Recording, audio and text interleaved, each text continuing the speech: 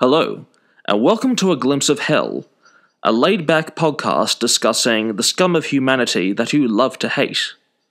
You can hear all our content on YouTube, Apple Podcasts, and Spotify, and follow us on Facebook, Twitter, and Instagram for juicy comments and gossip.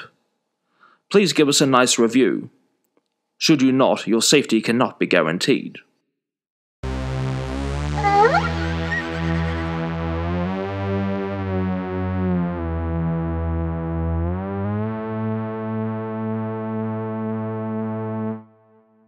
Hello, everybody, and welcome to the first episode of 2022 of A Glimpse of Hell with Rachel and Matt here in Melbourne, Australia.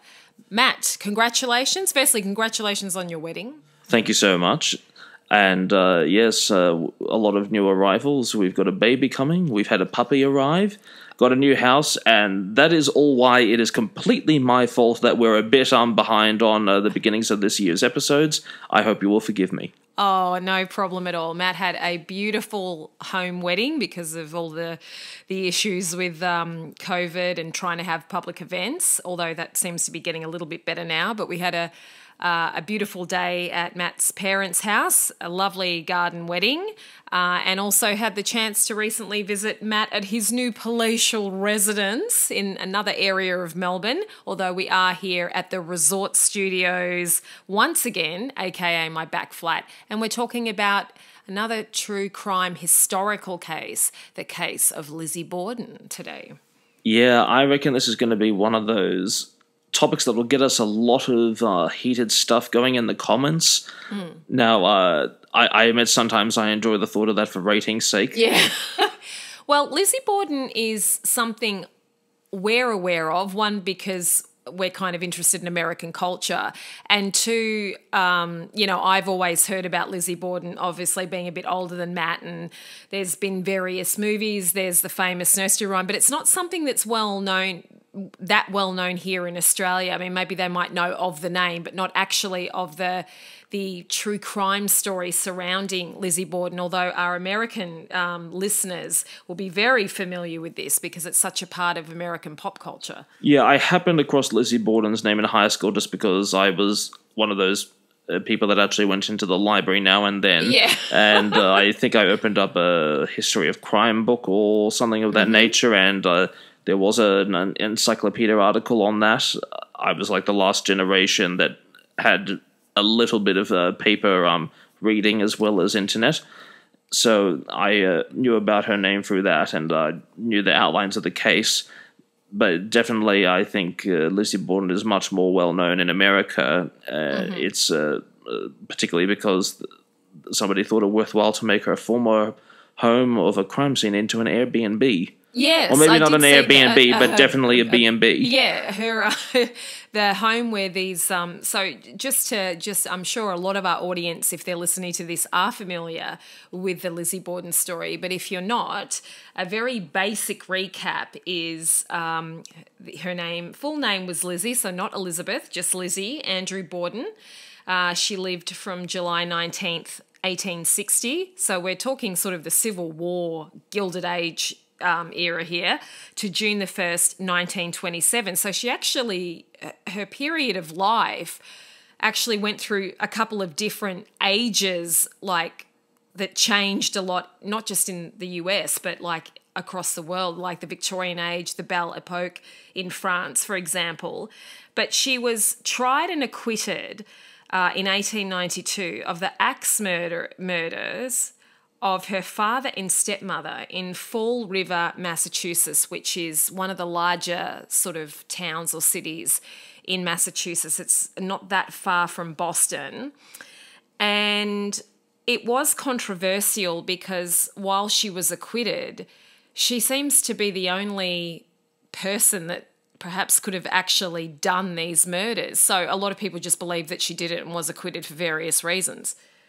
There is the original consideration that police had of an outsider, perhaps not on the immediate list of contacts being involved, because it isn't so much that there was overwhelming evidence to make Lizzie the suspect, like it wasn't that there was literally a knife found with blood found, or a hatchet found with blood in her room, or a place that she only had access to, but more that as far as working out timelines, there just wasn't really any other feasible option.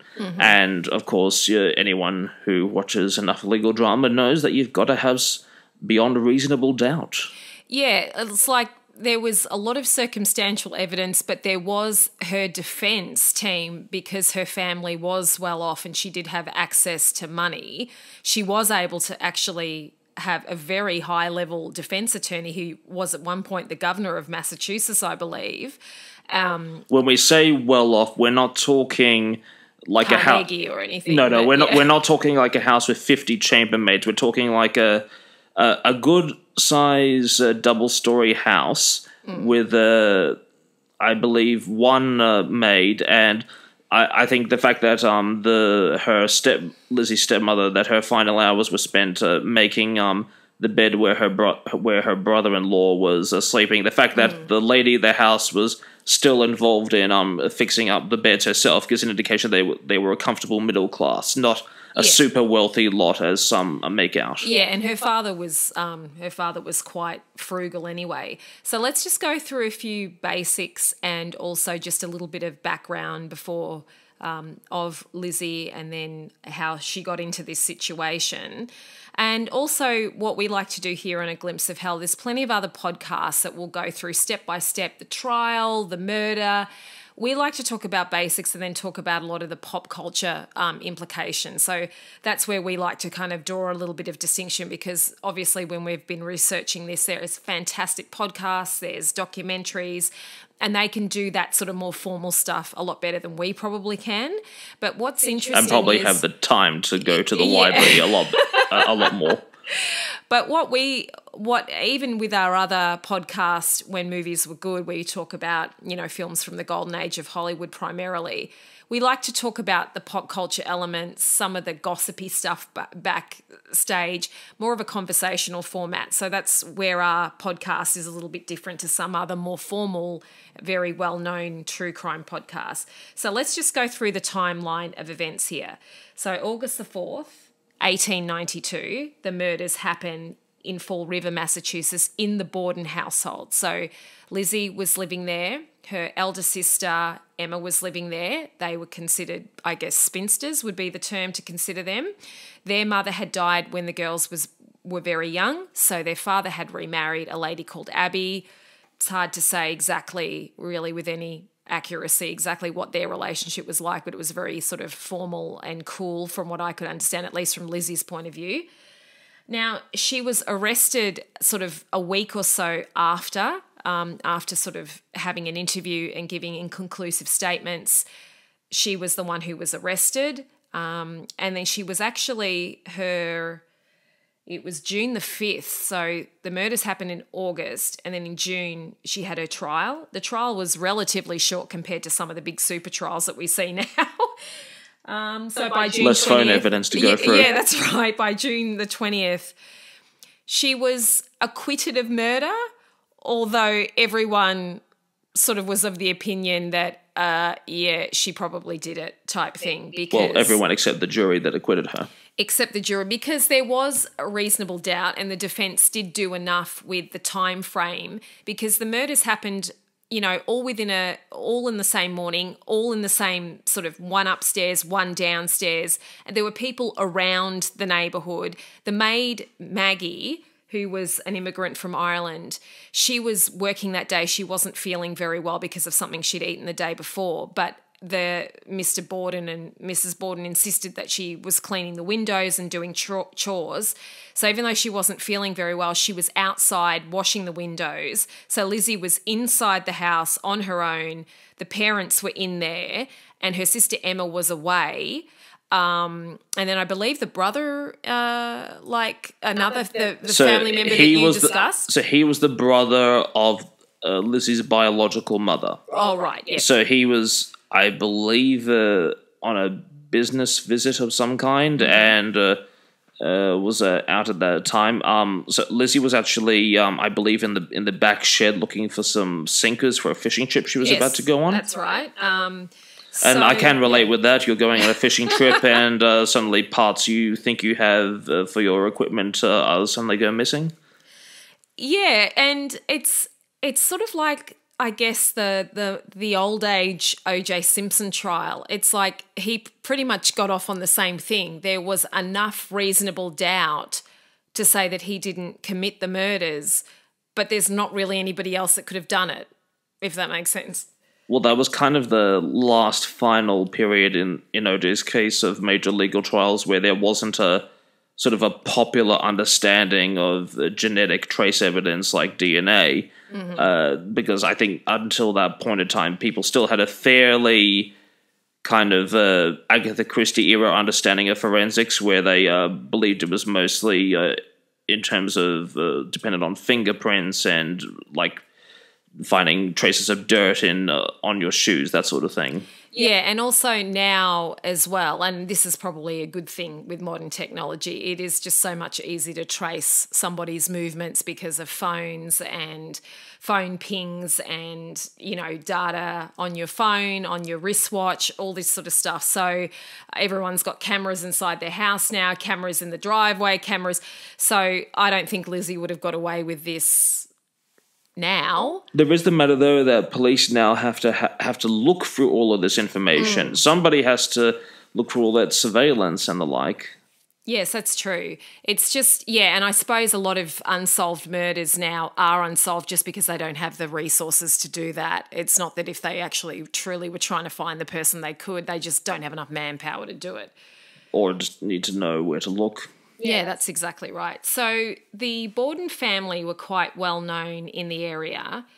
Her father's family were of English and Welsh descent, so that sort of plays into what was happening in the town at the time when the murders happened, because there was a lot of Irish immigrants coming into the town.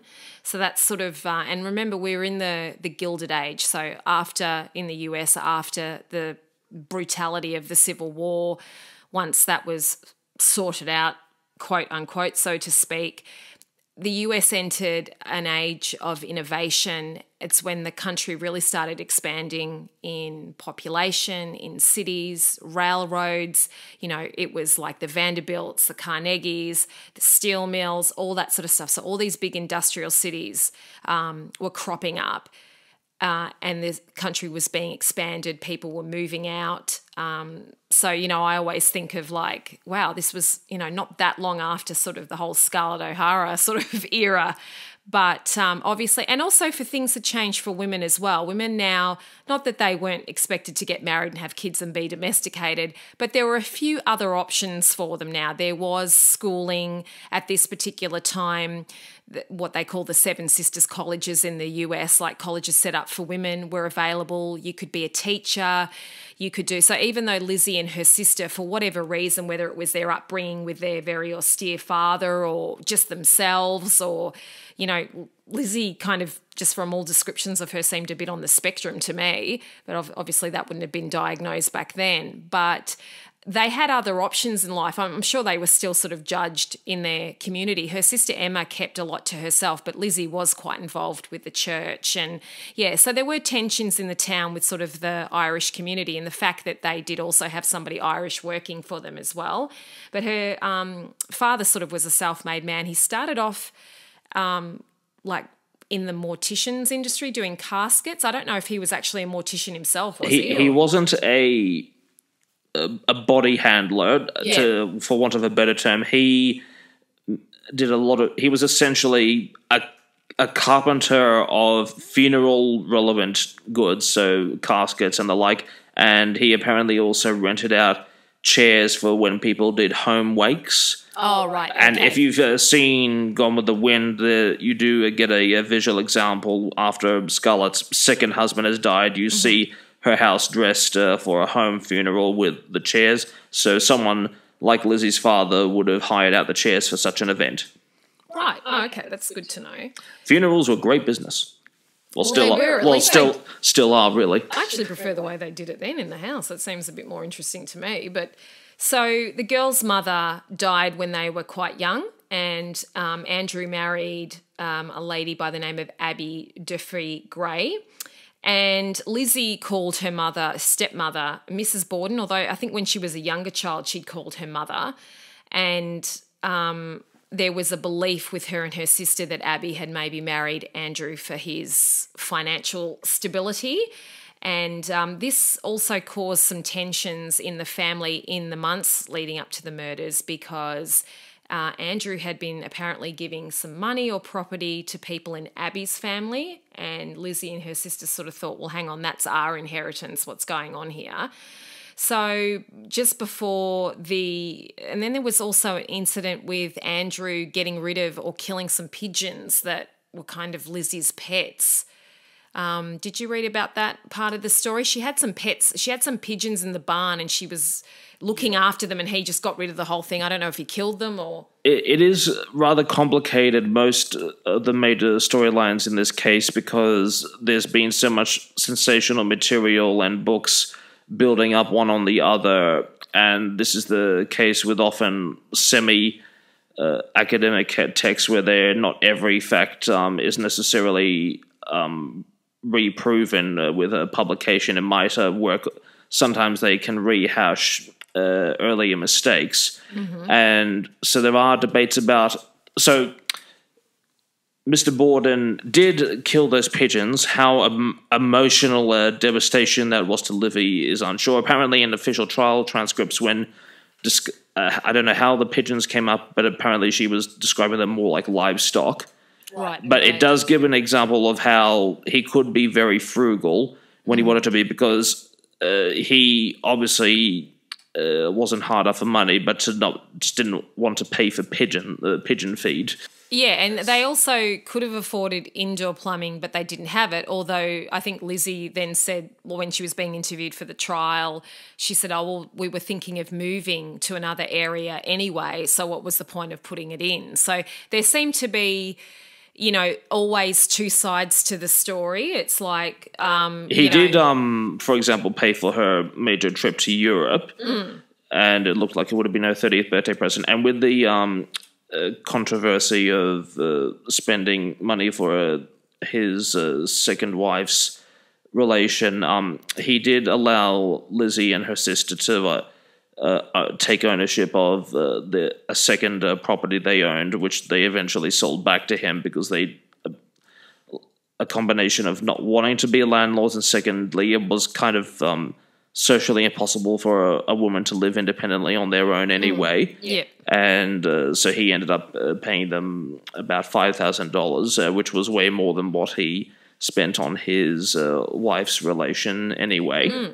So he could be generous when it suited him, and it's not surprising because we see, like, even now, like, a lot of major entrepreneurs are known for being quite frugal because they know the value of a penny, and they make the best value out of it. And the same with, for example, living in a rather relatively humble area by what they could afford.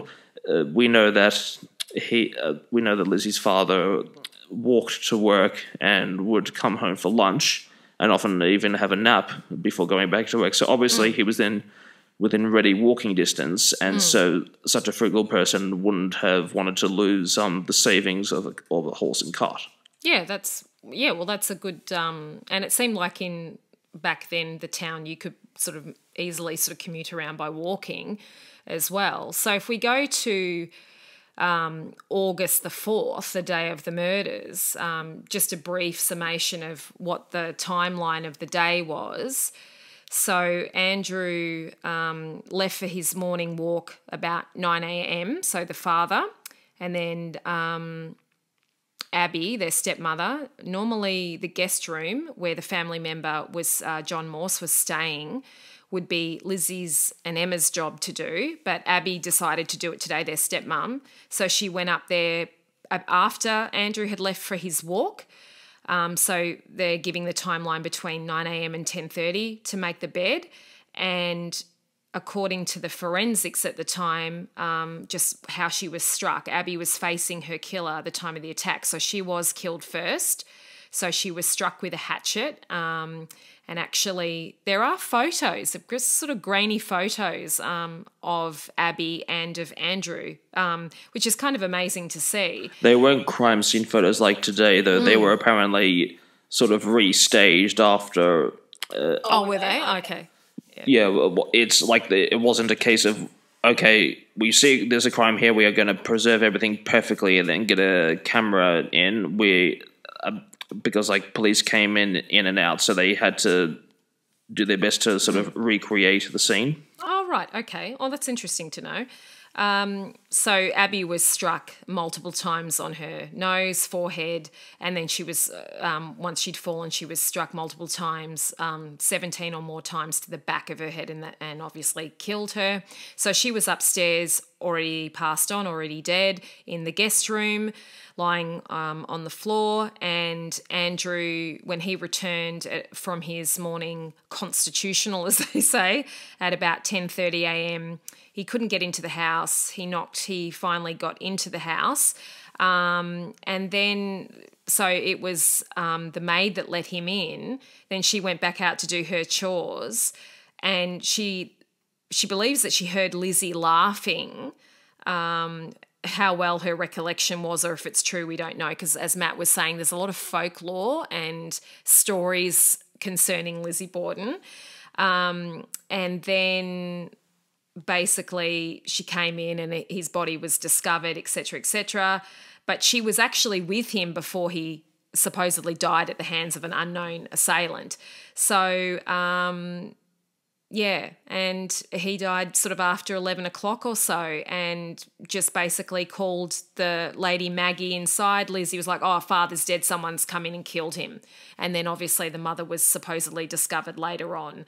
So we were discussing before the podcast that we had talked about the Irish population in the town. Obviously, Lizzie's family was sort of Protestant and a different sort of Christian faith.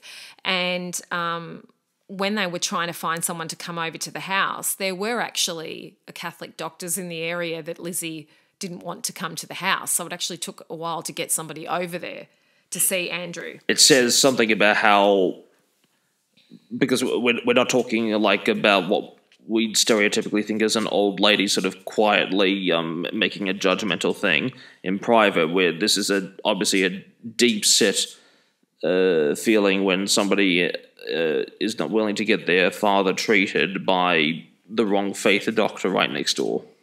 That's right. So it just goes to show you sort of what was happening in the culture of the time, and this was when the US and obviously even in England as well, there was a lot of immigration, and it used to just be from the same sort of Western European areas, but now there were people coming in from different areas of the world, and it was sort of splitting up towns on the basis of this. There was lots happening in society at that stage with all of the industrialisation that was going on. They obviously needed workers, and not all of them were going to be coming from England.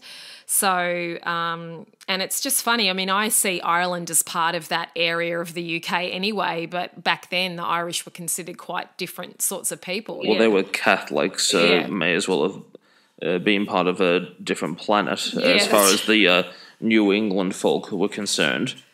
Yeah, so once everybody arrived, doctors and detectives, etc., they sort of understood that Abby had been murdered well before Andrew. So Andrew was murdered. And this is confirmed by their stomach contents. Yeah.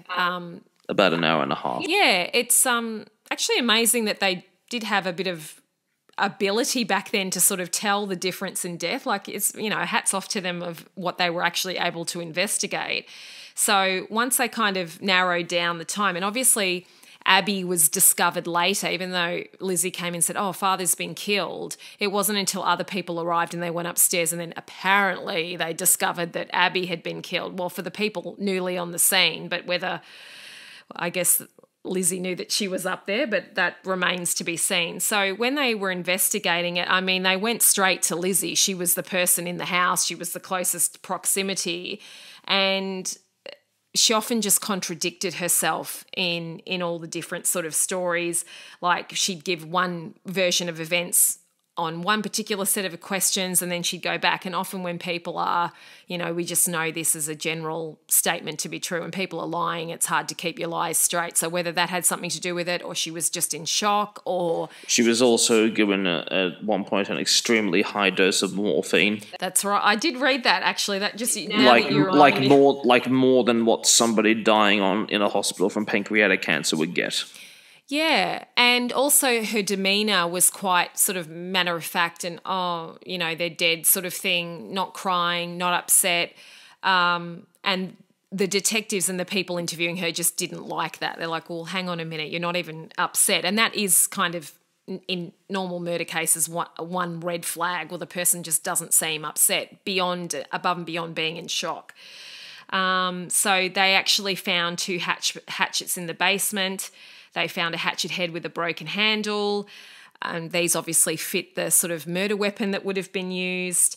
So everything... But they did confirm by test that it was animal's blood on them, not human. Yeah, so like we were saying, there was always 2 sides to the story. There always seemed to be a decent explanation for what had happened. There always seemed to be, she wasn't there at that time, or, she didn't have, she wasn't, there was no blood on her clothes, or, there always seemed to be something that could excuse the fact that she was the actual assailant. So, if we go on, and, there was a friend that stayed with Lizzie, her name was Alice Russell, and she spent the night in the house with them after the bodies were removed. And, there's even suggestions that she helped Lizzie clean up some of the aspects of the murder. And then there was also the issue with her burning her dress as well. Did you read about that part of it? So there was a dress that she had that she was an old dress, and she burnt it. And then her explanation was, well, that's what we do with old dresses. We don't keep them around. We just burn them. Didn't you get into the salvos? Yeah. Wait, when was the dress burning meant to have occurred? The next morning. So this was the friend that was staying with her, Alice Russell. So this was on August the 5th. So Morse, the uncle, had left the house. And then on August the 6th, the police conducted another search of the house, and this time they were going through the sisters' clothing, and they were looking at the hatchet heads as well. And when the police stopped by again later that evening, they informed Lizzie that she was a suspect in the murders. And then the day after that, Russell said that the friend that was staying there, Alice, said that she went in and saw Lizzie. So a few days after the murder, she went in and saw Lizzie burning a dress in the kitchen. And Lizzie said, it was covered in paint. I don't know if the paint was red or not.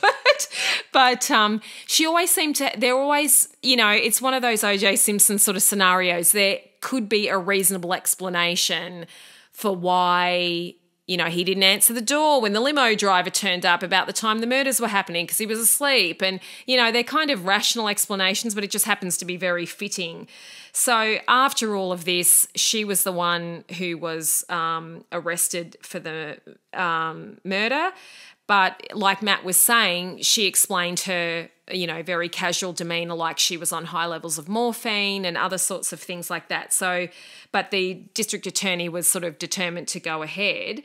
So they had like a committal hearing, and then in November, and then she was actually indicted on the murders in December. So she was placed under sort of like, I guess, in remand while it was being investigated.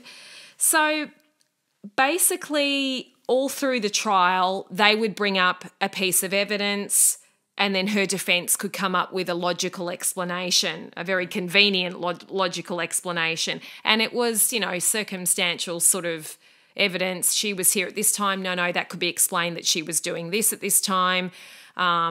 Yeah, and the fact that the murders happened in sort of separate succession, her father had been out of the house, he came back in the house, there was question marks of the timeline. The defence sort of poked holes in the prosecution's timeline of exactly what had happened. No, Lizzie could have been out at the house at that time because apparently she told her father she was going to go shopping or something like that.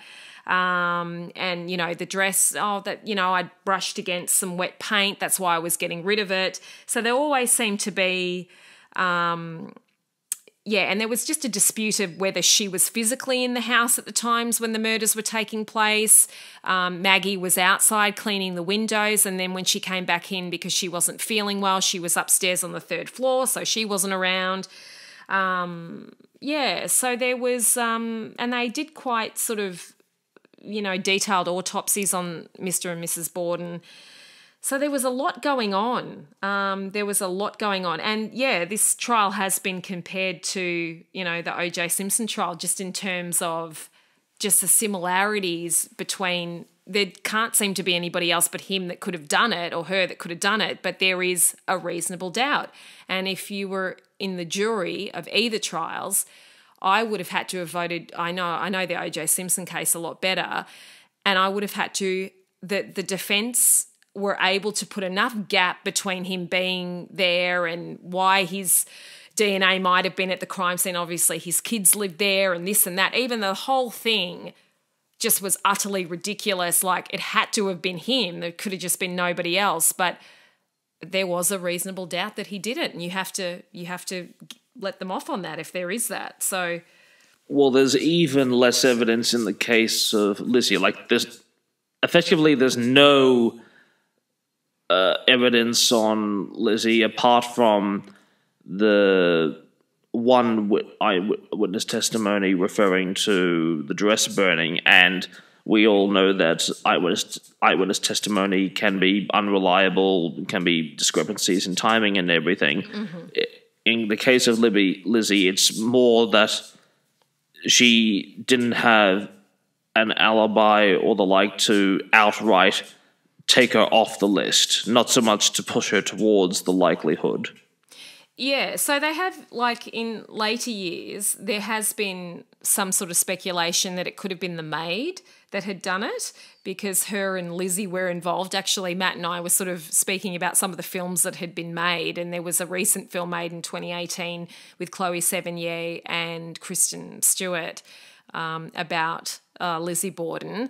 I haven't seen that one, but I will tell you about, before we close tonight, the one that I did see a few days ago, and that sort of intimated that they'd had a relationship, and now I'm sort of confirming that, I'm just looking through some notes here, and there was a rumour, just rumours, that they may have had a relationship and that Lizzie herself was gay, but I guess, But part of that, I think, is that we seem to have a hard time these days believing that anyone can ever be happy or choose to be single or may not marry for whatever reason. We assume there has to be a hidden purpose behind it. But as far as Lizzie's relationship with her maid, I believe there was something where she, in the heat of the moment, accidentally called her by the wrong name, like from a previous servant or something. So that kind of gives an indication that her maid was her maid. Yeah, exactly. And also, because the maid had a nickname, Maggie, and then she had another formal name as well. So, yeah, exactly. So and also she was Irish Catholic, so I don't think, who's to say, but, if it was a private thing. And then the other person was their uncle, who had been in the house the night before and obviously had been discussing, financial issues with their father, his former brother-in-law. I'm just trying to imagine a circumstance where somebody commits one brutal murder and then waits an hour and a half to commit the second. Exactly. The whole thing, I can understand why it is so compelling, and that's why OJ's remained so compelling. even though most people now are probably like, yeah, he did it sort of thing. But at the time, I was actually traveling through the US as a backpacker at the time when the O.J. Simpson trial was on. And I just remember just how fractured the community was over it. I remember the day he was acquitted.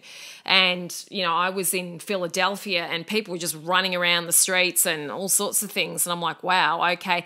And even when we got the news that he'd been acquitted, we were in a bus going from Pittsburgh to Philadelphia. And then the bus driver came on the microphone and said, well, I don't know if anyone's interested, but OJ was acquitted. And sort of one half of the bus was gasping and the other half was like, yay, sort of thing. So it was definitely, and I think the Lizzie Borden case was, they weren't going to convict her because she was from a good family. She was a woman. The brutality of the crime, there's no way that a woman would have done this. One factor was that apparently some rule to do with jury selection meant that the majority of the local township weren't eligible, and so it was farmers from further regions that tended to be the main candidates. Yeah, that's right. I think there was only one sort of person also on the jury of Irish, like Catholic sort of descent. I don't know how he got into it, but he actually managed to get on. But the jury was just never going to convict her. And apparently, as soon as they went in to start deliberating, they're like, we know that we're just going to let her off anyway. So she was acquitted. She teaches Sunday school. She can't be that bad. Well, she was in the temperance movement. She was... for context, they're the people that brought about prohibition. Yeah. So thanks for nothing. Well, I live in the temperance movement because I don't drink, so that would have worked for me. But you do that by your own. I do that by my choice. I'm not enforced on it. We don't want to go back to the Some Like It Hot hole, like going out into the back room and everyone's dancing and partying and drinking, and then the police arrive. Well, I'd be happy to make it into a business model, but the bribery would be exhausting. So much like OJ, when he was acquitted, he was ostracized by the Hollywood and the community in Los Angeles where he'd been a part of. And Lizzie was then ostracized by the Fall River Polite Society. And I believe she did live in the area until she died, but she was also brought back into the public eye when she was accused of shoplifting in 1897. And her and her sister had been living together, and then they had a fight about another woman, and then Emma moved out of the house and she never saw her sister again. So they were estranged. So even though they died 9 days apart in, what was the year here? Just in 1927, they actually had not seen each other in like 20 years. So a very sort of sad ending. And by the way, OJ's going, he's like living in Florida on his own. He's probably going the same way. So a very interesting, and then it just got into pop culture. There's the famous rhyme, Lizzie Borden took an axe. There's that whole rhyme, which is sort of like the original version of the Freddy Krueger Nightmare on Elm Street 1-2, Freddy's coming for you. Yeah, and just the whole pop culture, songs, movies. Now, there are a few movies out, lots of books.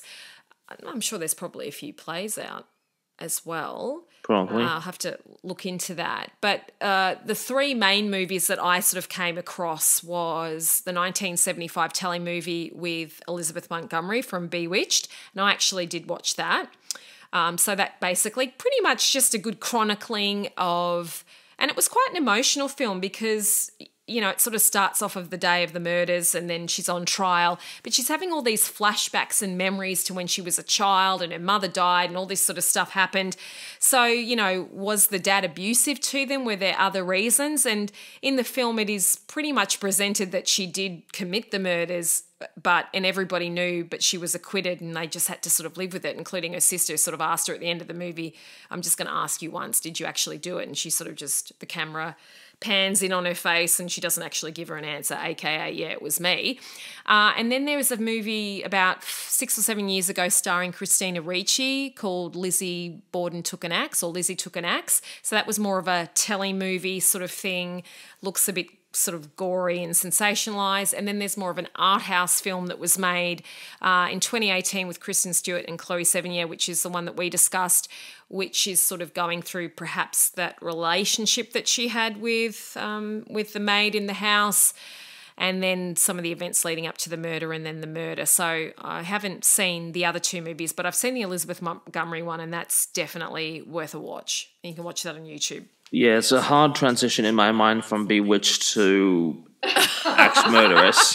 She actually did a lot of good telling movies back when they made really good television movies on the US TV. She actually did a lot of different roles from Samantha in the 1970s before she passed away. Yeah, I got a lot of her work to catch up on, apparently. Yeah, no, she's just such a fan favourite. Everybody loves Elizabeth Montgomery, and she was quite young when she passed away, really, considering.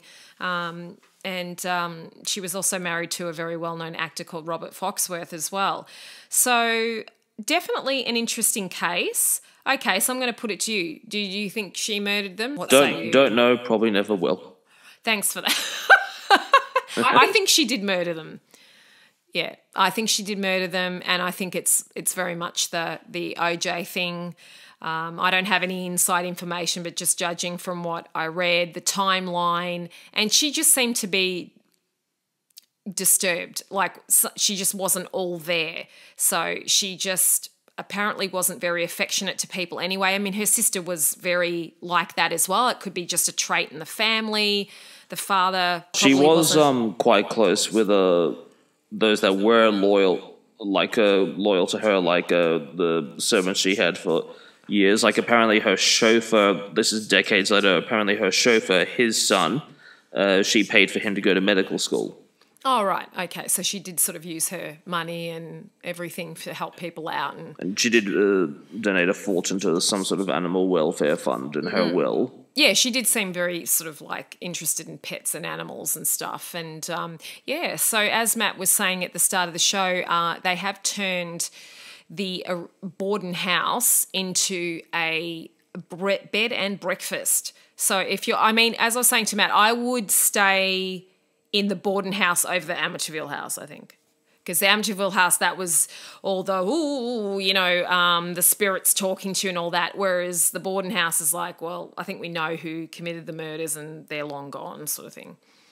Yeah, well, I would, if I was setting up such a business, I'd be worried that I'd get too much of a Twitter backlash, but yeah. I guess it was kind of that probably in the last 10 years or so, sort of just before we got the reactionary social media.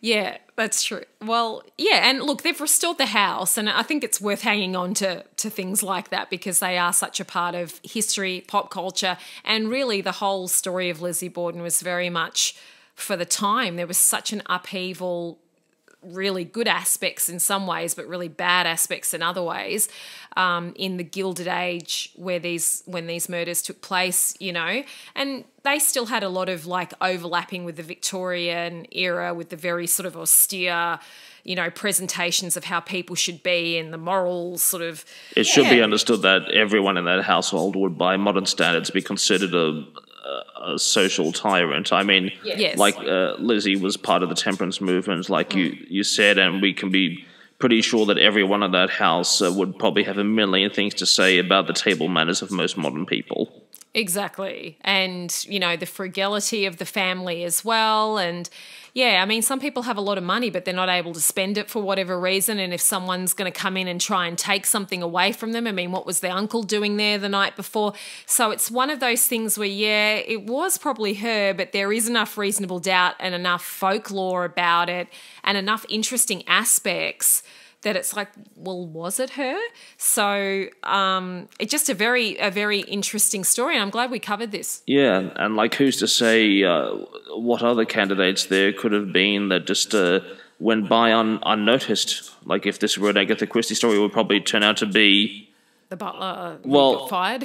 Or not even that, it may turn out to have been two people committing the two separate murders or something. Yeah, someone had an axe to grind against the mother and someone had an axe to grind against the father, and they just happened to choose that day at different times of the day when they just happened to be alone at the house and nobody was inside the house, and then one went in, did it, went out, one went in. Yeah, and you have a crazy axe murderer who's done the act, even though it wouldn't have been with 40 whacks, it would have been enough to be quite brutal. And like anybody who's meat cleaver at a steak knows it's a bit of effort. And that's without the steak fighting back. So that was the very interesting. Well, what say you? What do you think? Do you think that the case was just sort of overhyped in folklore, or there was a legitimate questions around it, or Lizzie was just protected by being a woman and the class that she was in and the polite society that didn't want to deal with the fact that one of their own had murdered, father and stepmother?